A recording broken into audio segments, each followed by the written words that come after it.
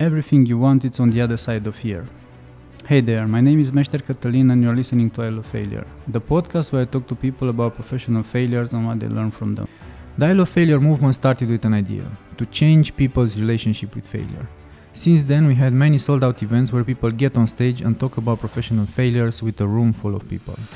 This week, I sit down with Jay Melone. He is the founder and principal facilitator of New Haircut, an innovation strategy firm and global leader in problem framing and design sprints. Jay supports teams inside Prudential, Home Depot, P&G, and Rosetta Stone. He has also produced several design thinking community favorites such as Design Sprint and Problem Framing Toolkits, the Facilitation Mini-Course, the Innovation Leadership Accelerator, and the world's favorite design sprint app, Duco. I think the biggest failure or the biggest room for growth, depending on how you want to look at it, was putting all of my eggs in New Haircut. So I spent 7 years working so almost like single focused on building the company that ultimately it cost me my marriage. And eventually it cost me my partnership with my business partner. So in the span of about 2 years, I got divorced. I lost my business partner. And I was definitely like at a really low spot. And just at the lowest spot, my house caught on fire and I had to live in an apartment for a year or so. So it was almost like... Before we begin this week's episode, I would like to thank MySpace for hosting this podcast. If you're looking for flexible office spaces for companies of any size, MySpace is the place for you.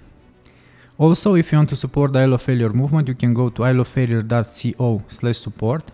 That's ilovefailure.co/support, where you can become a Patreon or buy cool merchandise. Thank you and enjoy the show. The short story is I had an idea to build a product back in 2008 while I was still working on Wall Street. And I reached out to a bunch of firms to try to get that. It was a digital experience. It was going to be an e-commerce platform. And I had an idea to build it, and I was looking for people to help build it. And I interviewed about 50 firms, and I had a really poor experience of trying to find a firm that I felt was going to really hear me, challenge my ideas, and ultimately build something that was going to do well in the market. And because of that, I found a firm, actually a firm based in Timișoara, Romania, which is how I've come to know so much about Romania. And the experience was unlike any I'd been through. And I was so excited about the idea of helping other entrepreneurs like myself build their experiences and apps and mobile platforms and things of that nature that I decided it would be a fun idea to go into business as providing that kind of service. And so I started a company with the guy who built my e-commerce platform. And we opened, after about a year of experimenting and figuring out what the partnership would look like, we opened for business in 2010 as a product design and development studio. But a lot's changed since then. Yeah, I figured. Yeah. And until then, you were like doing the corporate lifestyle. What did you do? I'm very curious. Yeah, I started as a software engineer. I went to school for biology and environmental science because I thought I was going to save the planet. And then when I realized that the planet is either going to survive or not survive, with or without me, I got excited about writing code, which is a strange turn from being pre-med and thinking I was going to be a doctor or an environmental biologist. I signed up for a course after college. After going through a 4-year college and paying all sorts of money to the college, I then decided to spend more money to learn how to write code. And Accenture happened to be recruiting a couple people that were out of that course, and I happened to be one of them. I was fortunate enough to be one of 2 people that they recruited out of the course. And I spent the next almost 7 years working at Accenture. And I was a little bit of an oddball there because I like to write code. I think many people join Accenture to become a sales partner and just go in a different, maybe sort of business direction. But I actually like the art and sort of the science behind writing code and solving problems. And so I became a software engineer And that's how I started my career. And then what I learned is that I enjoyed not just writing code, but talking with the person in marketing that had the ideas about what they were asking me to build for them. And so I became this person that would bounce around between technology and sales and marketing and research. And I would sort of be bridging all these conversations to try to figure out what people are actually trying to get built. So you wanted to see the big picture of the whole thing. Yeah, I think so.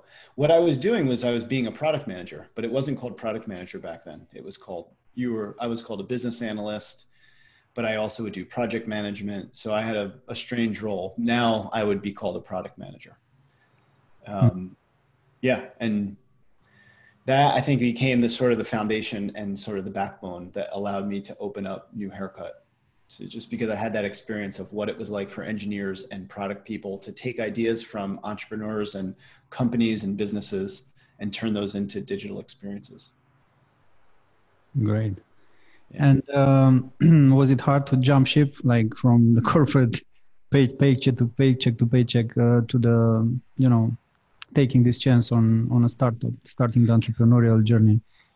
Well, yes and no. So I had been thinking about it for probably 3 years. So I was working in corporate. After Accenture, I went into a small startup in Manhattan.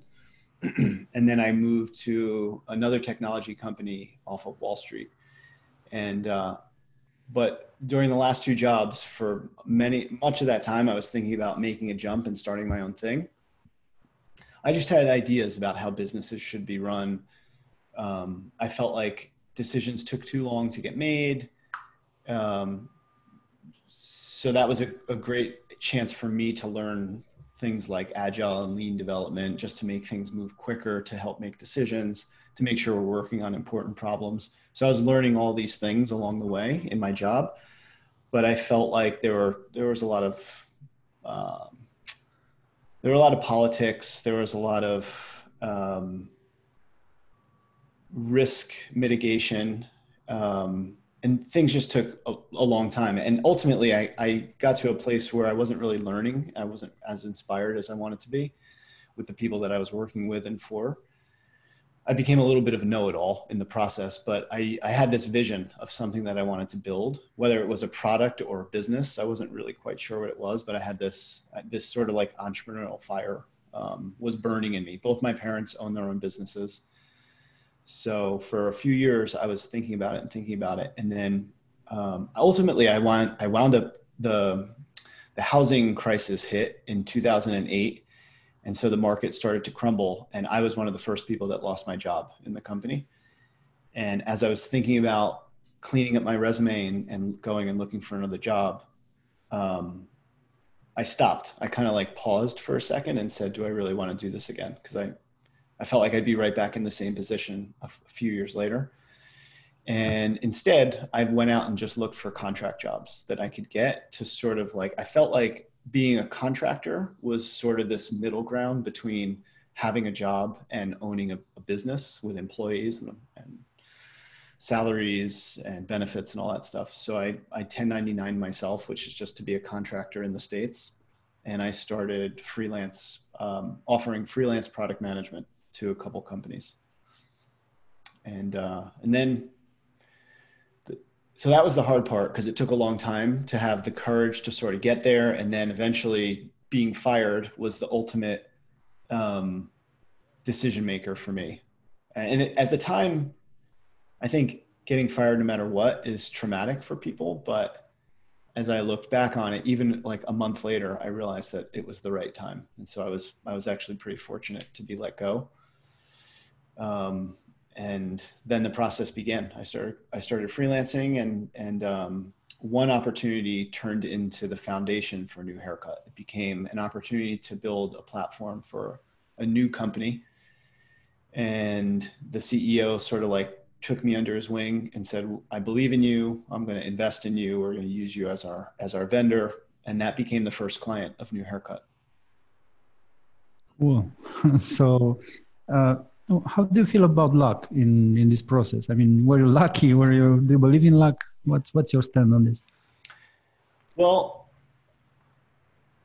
I think there's two ways to look at the things that happen around you. You can, and this is something that I learned from the coaches that I work with. You can either be at effect of things that just happen to me, or you can be at cause for them. So I like to believe that I'm at cause for more and more, but being at cause is a double-edged sword, because the more that requires you to be totally responsible. And the more responsible you are, the harder it is to work through all the challenges that come at you. I think people like to use the expression that I'm fully responsible for my life, but when bad things happen, they like to point fingers and blame other people. But so responsibility comes on both ends, both creating and dealing with the things that happen with you. So luck is, I think, something that you create. All right. You put yourself in the right position, and Yeah, but let's say you work very hard and another guy works as hard as you, and he gets, he gets the job, or he gets, the deal, and you don't. I mean, something happened there. I mean, that's chance, or whatever you want to call it. I mean, even if you put the same amount of energy, there is some catalyst there, maybe. I don't know. But probably there. I mean, someone might believe that. I don't believe it, because I think I've been on both sides of it. For the first, in terms of like the theme of the podcast, I Love Failure. I think the first 7 years of New Haircut was filled with failure, and filled with probably feeling like I was unlucky. I would lose opportunity after opportunity. I'd feel like it's not fair. This big company that has more money, more resources, better people that know how to do sales. I had never done sales in my life. So I felt like it wasn't fair that I would lose opportunities. But now that when I look back at them, I realized that every opportunity I lost, I had a hand in losing that opportunity. Maybe I was nervous going into the meeting. Maybe it ultimately wasn't a good fit for what I knew we wanted to do. So there was some like pushback that I kind of like pushed away from the opportunity as well. I think it's easy to blame the company that's looking at you, or the people that work for you, and say, this is the problem. But ultimately, I think you can really look. That's hard, because if you go about your whole life that way, then I think you're handing what happens to you, you're putting that in the hands of everybody else around you, instead of kind of taking responsibility for it yourself. Yeah, right. Cool. So, what was like the biggest failure that you had so far? I mean, one that it's the most important to you. I mean, that changed things for you. Yeah. I mean, if you have one. Yeah, I've got a few. Well, I mean, look, you and I had talked a little bit about failure before this conversation. And I think it's what you do with failure, of course. I know that that's the theme behind this. Like, what do we do with failure? What do we do? Because failure is just an outcome of change, and how do you react to that change? So Right. being fired, I could have looked at as poor me. I didn't deserve to be fired. And I could have spent a lot of time like languishing there. And instead, within a month, I had a new opportunity and had the start of a new company. And I think that continued for the last 10 years. I mean, in the course of building my company, we scaled it up to 30 employees. We were across 3 offices.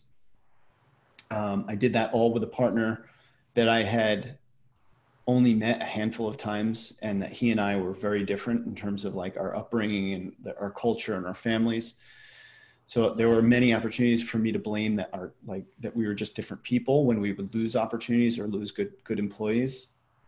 I think the biggest failure, or the biggest room for growth, depending on how you want to look at it, was putting all of my eggs in New Haircut. So I spent 7 years working so almost like single focused on building the company, that ultimately it cost me my marriage.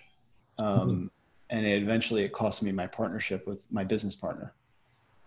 So in the span of about 2 years, I got divorced. I lost my business partner.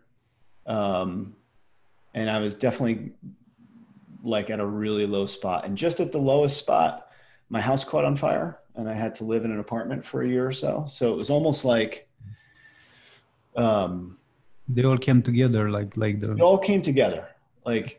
And what I might have said a year ago is the universe was giving me a chance to start over. I think I actually forced all of that because I think I knew that I was doing something that ultimately didn't align with who I wanted to be as a person and what I wanted to build as a company and who I wanted to surround myself with. So I kind of I pushed it all away from me.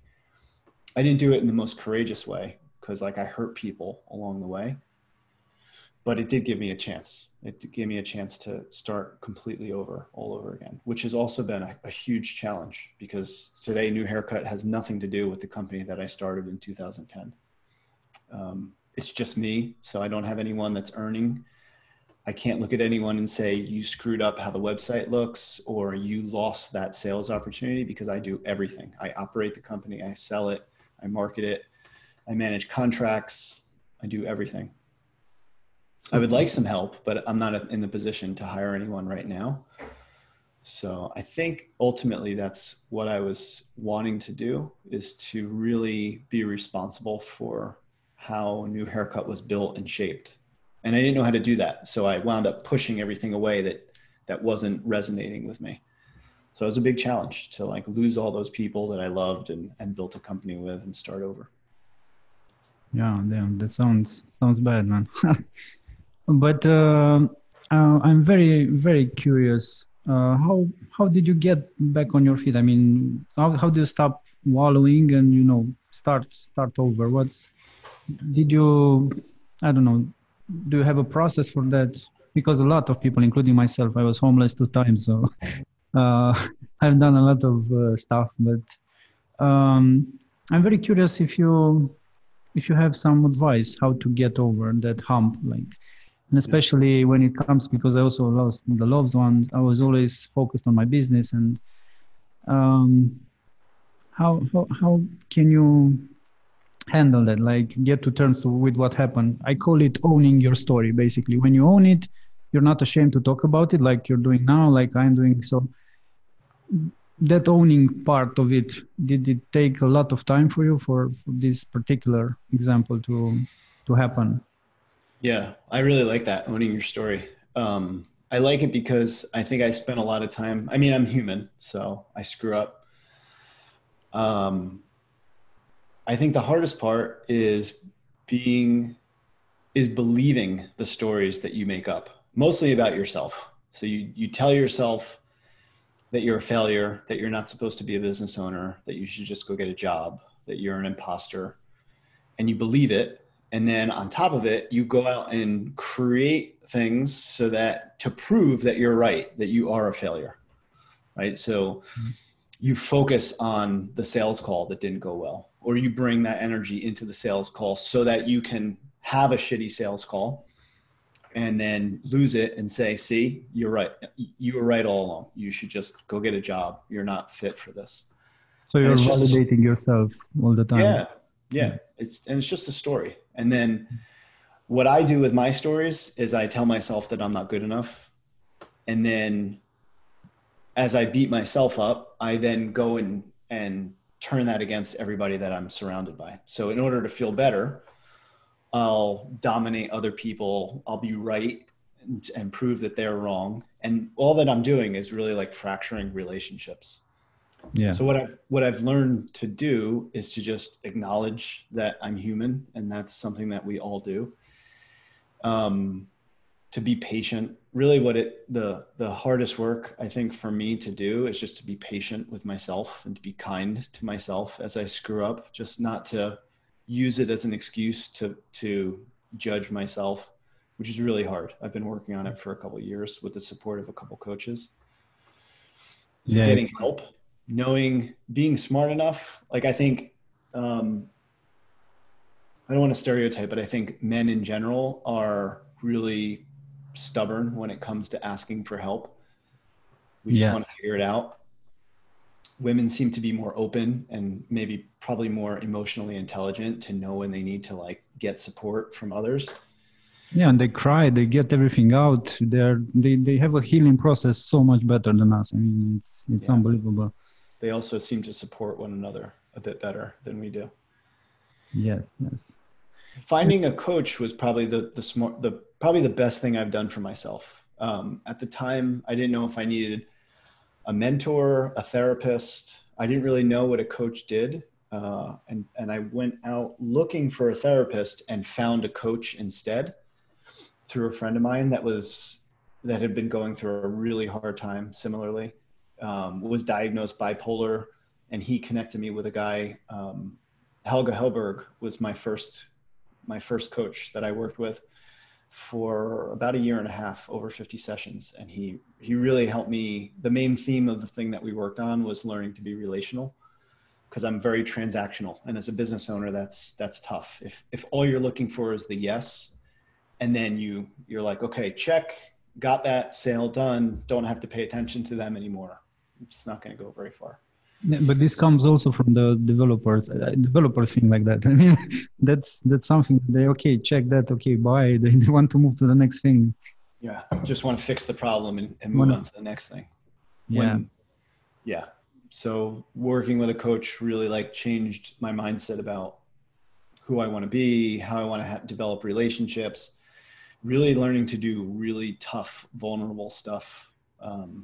Really courageous, which is just like opening your heart, slowing down, not always having to fix somebody else's problem, but just like listening to them, showing them that you care. Really what I've learned is that business is highly, highly personal. So when I went, my first coach was an executive coach, because what I thought was, if I can just figure out, if I can feel more financially free, then I'll have more time to do that family stuff and that relationship stuff. But that's bullshit, because if you're not being relational and loving and curious with your customers, then you're certainly not doing it with yourself and with your friends and family. So it's all the same. So out of 50 coaching sessions that I did with Helga, and now I'm working with another coach today, it's all personal, intimate relationship stuff that we work on, which benefits my business. Yeah. Well, I'm also very curious about the coach, psychologist, or psychologist relationship, because I never used one, and I'm thinking about going to a psychiatrist. No, psychologist. I don't know which one it is. Mm-hmm. The guy that you sit on the couch and you talk about your problems. That's psychiatrist. Psychiatrist, right? Okay, so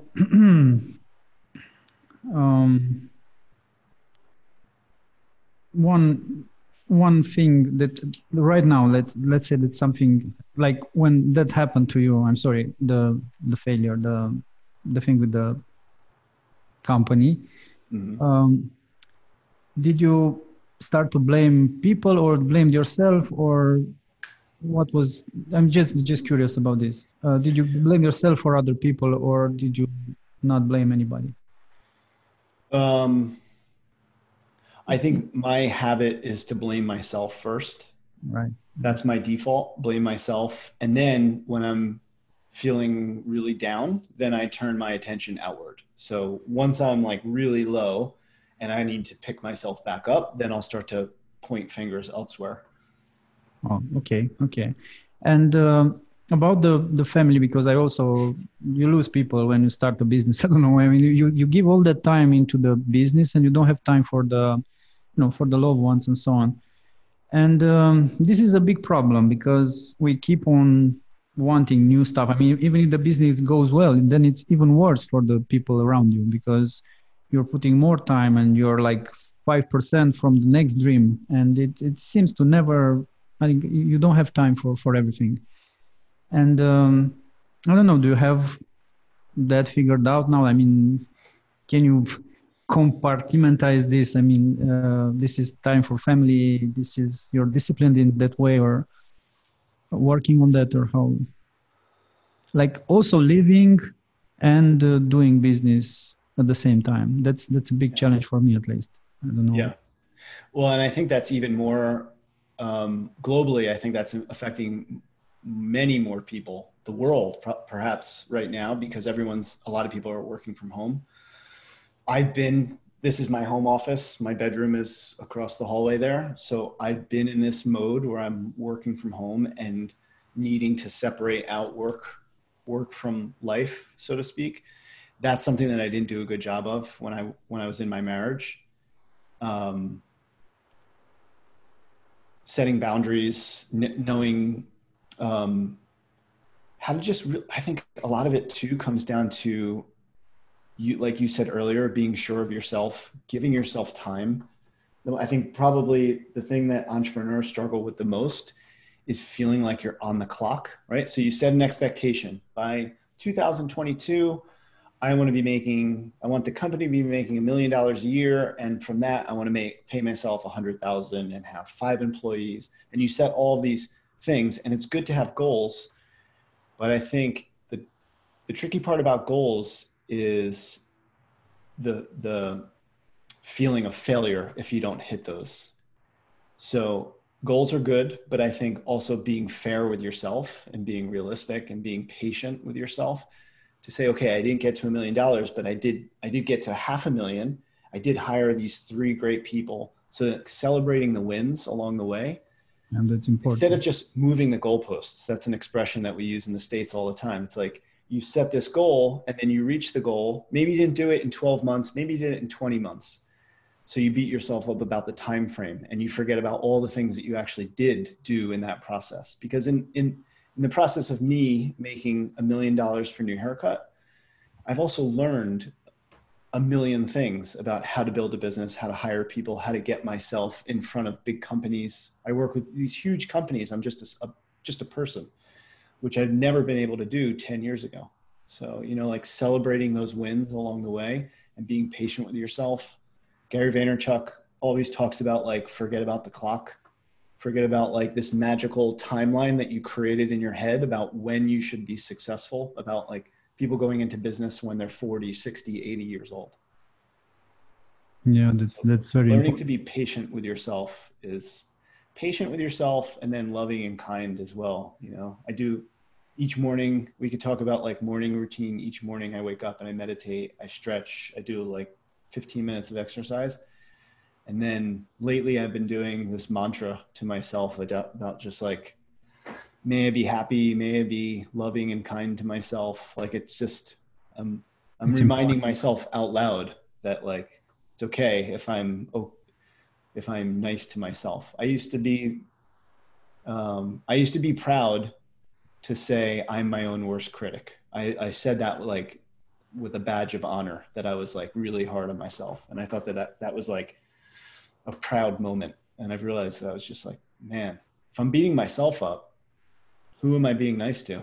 Who am I really like building a relationship with? Yes, so true. Okay, well, one other very big problem. I mean, I'm just gonna ask you that companies have, like very shitty companies, let's say,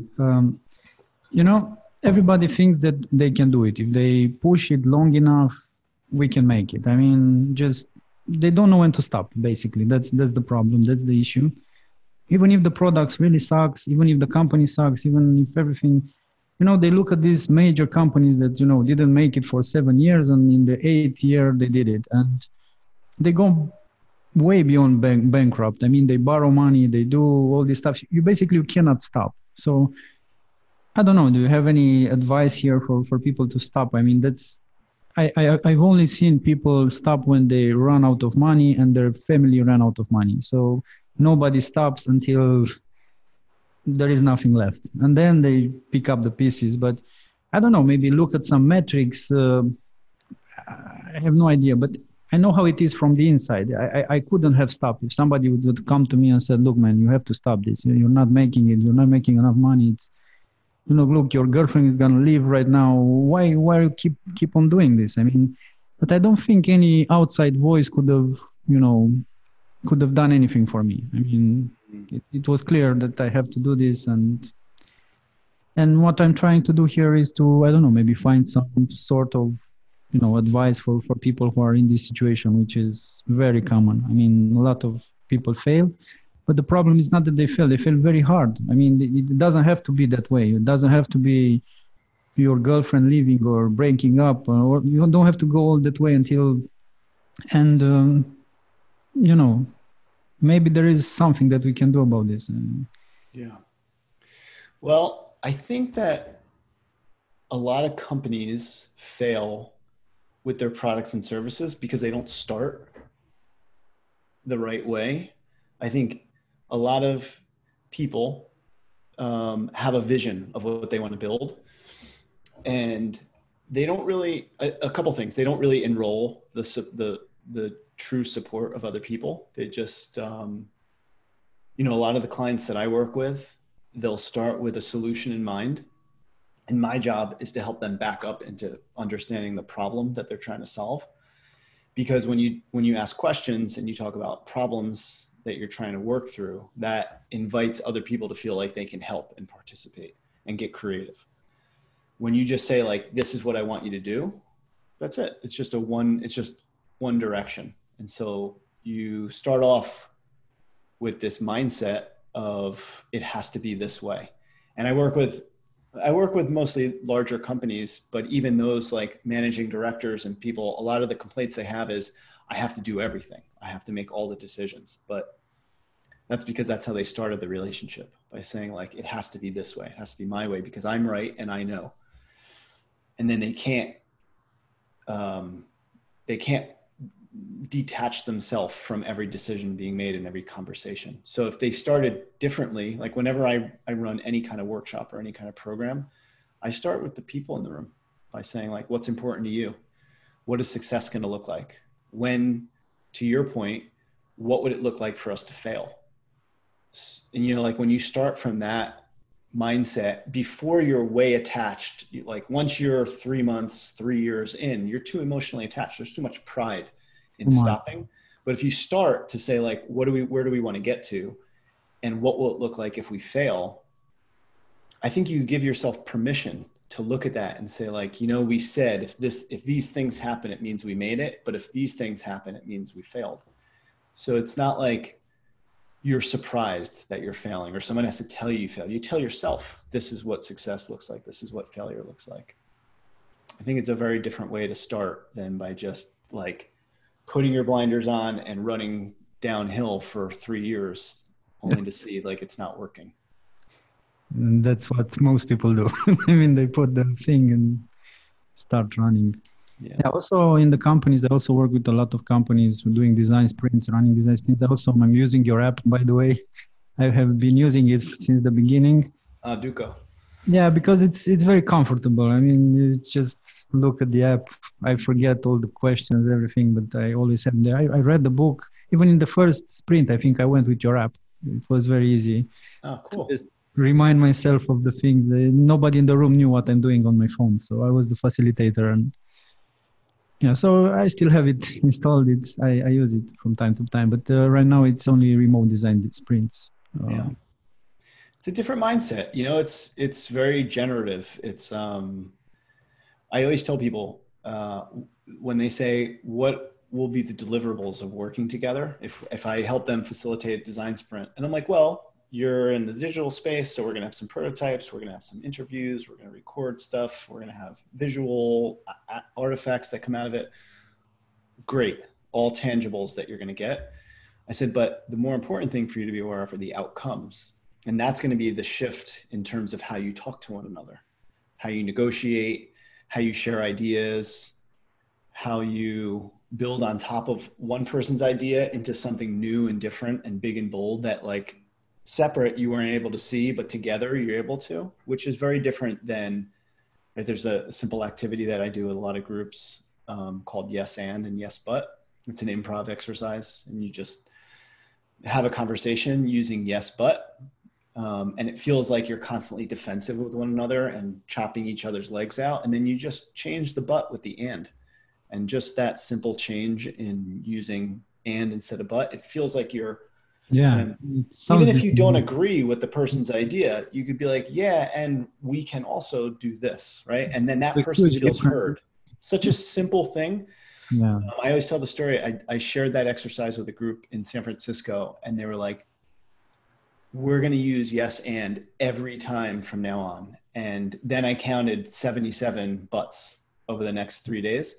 And I shared that with them, not to make them feel bad about themselves, but to help them see that like, this is the like language and human interaction and how we operate in group dynamics. This is something that we've been learning since we were little kids. So don't expect to change and don't expect to innovate how you operate as a group of people in a day or in a workshop. People think like, oh, we did the design thinking workshop, now we're design thinkers, but design thinking is just a way of being. It's like a language and it's a mindset itself. So give yourself patience with process like that as well.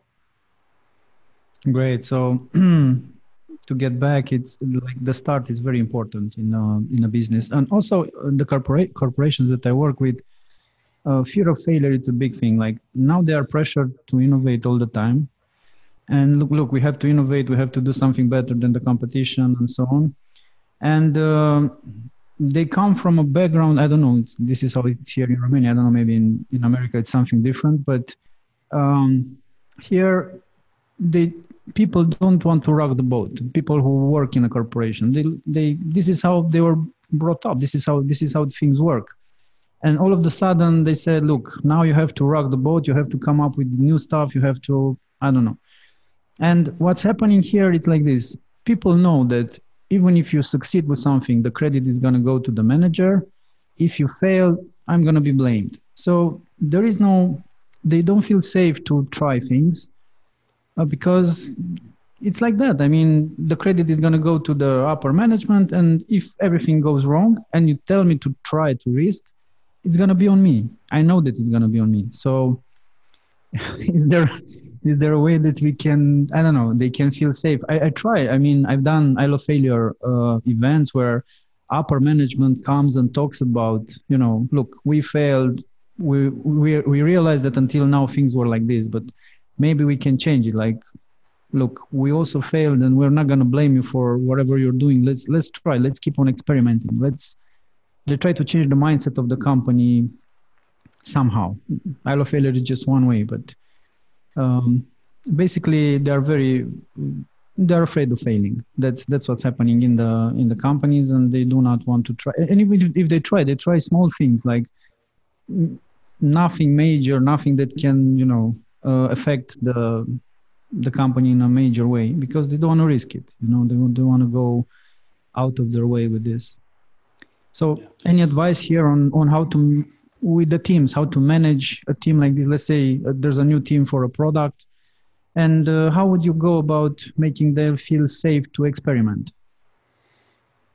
Of course, you need upper management approval, but even that. Yeah. Well, I'll say this. It's been a long time since I had a job with a true boss. You could argue that my clients are my boss, of course. So it's easier for me to say as a consultant that teaches people these things and coach other people so I do a bit of coaching myself these days. And I go back to that idea of being at cause or being at effect, right? So you can complain that the company and the executives and everybody other than you are afraid of failure and have created this environment where it's not okay to fail.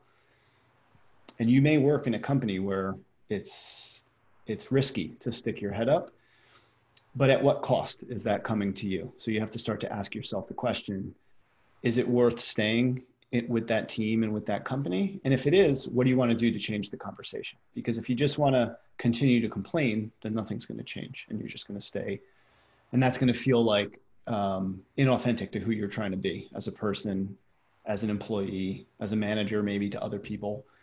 In the end, you wind up recreating the same environment. When you become a leader, you have people that are reporting to you that don't feel safe to stick their necks out. So I also think how you look at the situation and what you can do to take responsibility to change the dynamic. And it doesn't mean that you have to argue with people. So one of the reasons that I probably got myself pushed out and fired from companies is because I thought that change meant arguing. and it meant I'm right and you're wrong. But now if I were to go back to me 10 years ago, 15 years ago and say, what can I do to be curious? Instead of being right, how can I be curious about the situation? Why is it like this today? Are you like manager, senior VP? Are you happy with the way that things work today? Because chances are they don't like how it is either. But if you label them as the one that's doing it and they're the problem and they need to go and you're right, that's probably not going to go very far in terms of a conversation. But if you go at it with a more of a curious mindset, how is this working? How do you feel about it?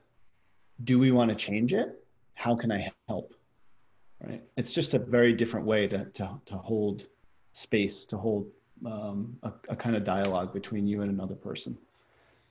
Okay, so it starts with the guys from the team starting different conversations with the management and vice versa. They have to start to talk to each other.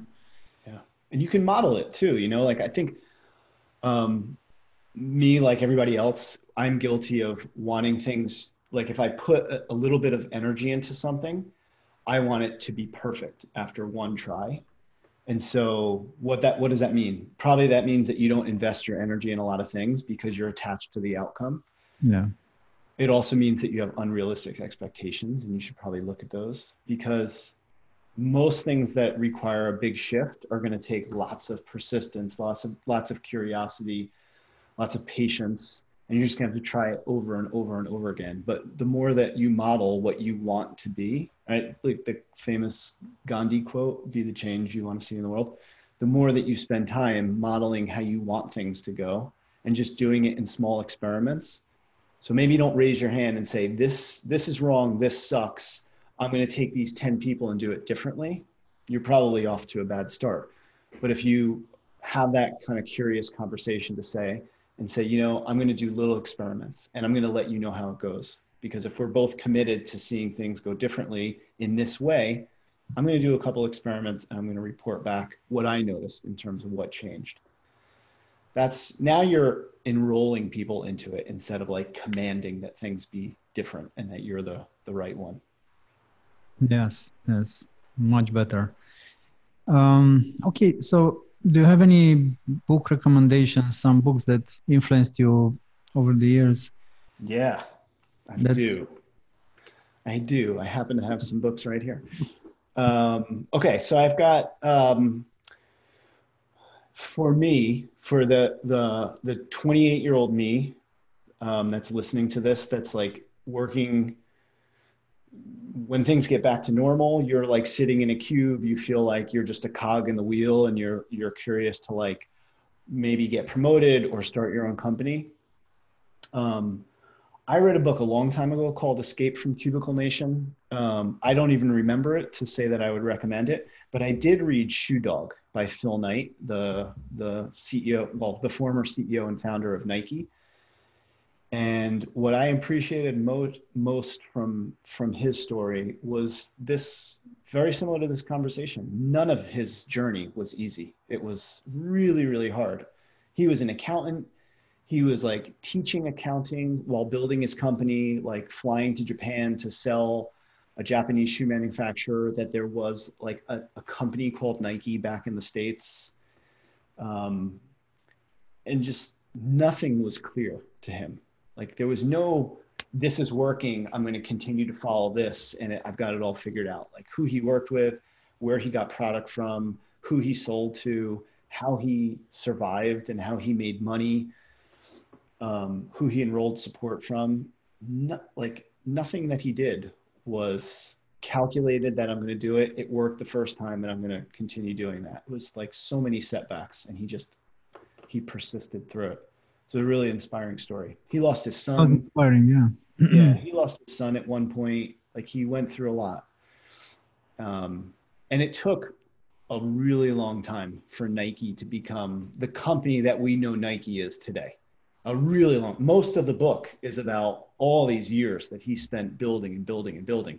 You look at Nike and you're like Michael Jordan, LeBron James, you know, all these but it took years for him to outcompete Adidas and all that he did so that they would be his brand reps. It took a lot of work. So as far as like being an entrepreneur and getting through challenges, Shoe Dog is a great read. Great. That's one. While I was in particular going through a lot of personal pain in my life from like divorce and just like my whole life changed with my kids, everything. I started reading a lot of work by Brené Brown. You could pick up any book that she's written, or you could just watch her TED Talk. She's a shame researcher. So she talks about, she studied shame for the last 20 or 30 years or so. And what she learned is that people who are wholehearted, really like have a loving sense of who they are and who they want to be as a person, are more open to joy, which is really, it seems really easy, but it also seems so overwhelmingly easy that it's really painful to think about that you are in control of all the happiness that you allow yourself to experience. Yeah. And the more vulnerable you are, and the more open and wholehearted, the more joy is going to come into your life. So I've read all of her books. She's written, I haven't read all of her books. I've read about 5 of her books. I think Braving the Wilderness, they all have this theme about like going through challenges and getting back up, like standing back up and continuing on. I read Rising Strong from her. And Rising Strong, great. Yeah. It's right. If you're a business executive that's watching this talk and you want to give something to your team that's more work appropriate, even though I think that's bullshit, I think this all applies to work because it applies to being a good human.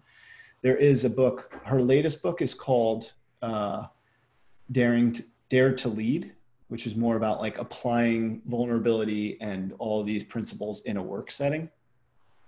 But all of her other books are great too. So Braving the Wilderness, the one that you mentioned, her TED Talk, watch her TED Talk. It's 20 minutes and she talks a lot about that. She's a great storyteller. I've yet to listen or read any of her stuff without crying.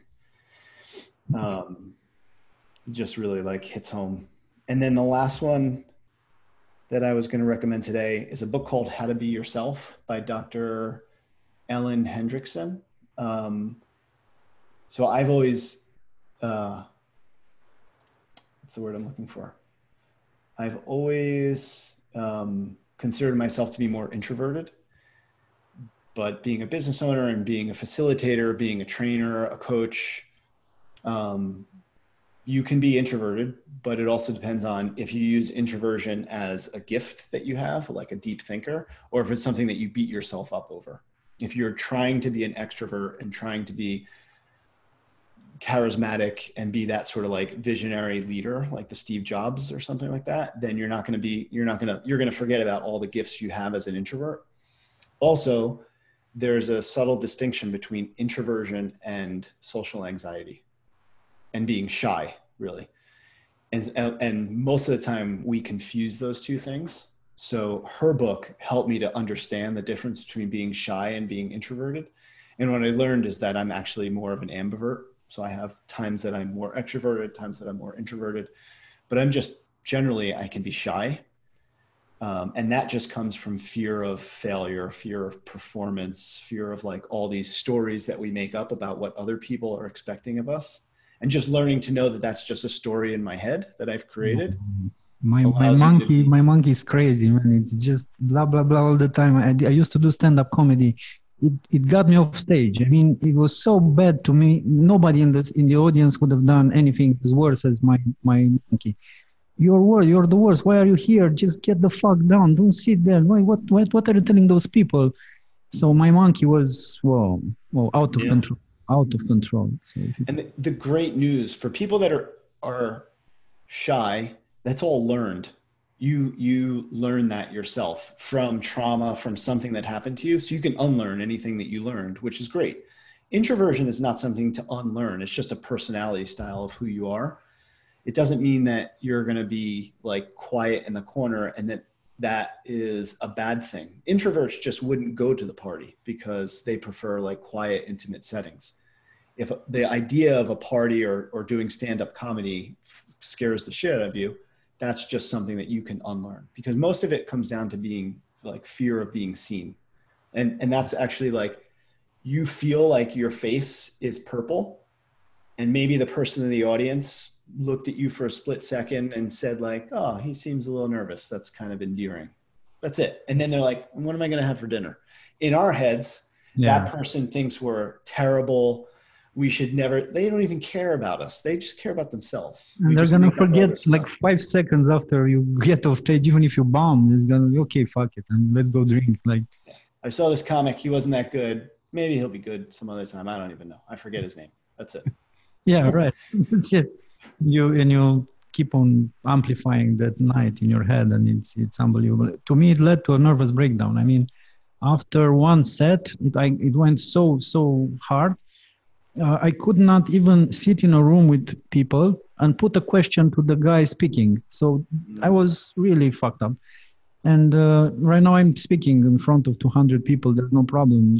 But it took a long time to get back on, and not to listen to the voice. I also meditate, and I do a lot of things where I kind of let it go. Okay, it's the monkey. Okay, just move on. And it's very important to have control over that. Yeah. I had a conversation with Dr. Ellen afterward, because I wrote an article, and now I'm working on a series of other content, maybe even toolkits for like introverted facilitators and leaders. And she told, well, I learned it in the book, and we had a conversation about it.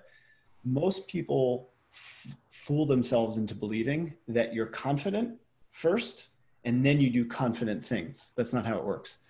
You do confident things that are really scary and really awkward, and then you become confident by watching yourself do those actions. So you have to try. You have to be uncomfortable. The more vulnerable you are means the more alive you are. So do the stuff that's really hard, and eventually it's not as hard. But it's just getting over that initial hump. Yes, so true. Okay, Jay. Thanks for coming today on the I Love Failure show. Here we're trying to change people's relationship with failure. You know, like try more. It doesn't matter if you fail, get up, and all sorts of things. And it was very nice talking to you today. Yeah, same here. Thanks for having me. I'll just say one last thing. My favorite quote that Brene Brown may have borrowed from Star Wars or somewhere else is like, talking about failure and challenge is just remind yourself that the only way out is through. Like the hardest thing that you have to do is often the best path forward. Push through all that uncomfortable stuff. It's so important. Everybody talks about this. I mean, Joe Rogan, a lot of people, like getting uncomfortable is part of. I hope we can, you know, especially with the thing that you're trying to do with the introvert facilitators. I think it's a huge problem. I've seen a lot of people. I manage a lot of UX designers, and I always said, look, why don't you want to facilitate? Like, no. I prefer to just do on my computer the stuff. But I know she's curious. She wants to. But me too. That's where I started. I never imagined that I'd be at the front of the room ever. Here I am. Okay. Thanks, Jay, for coming, and maybe we'll talk soon on this show. Maybe we continue the conversation. Yeah, I enjoyed this. Thanks a lot. I appreciate you having me. Okay. Bye.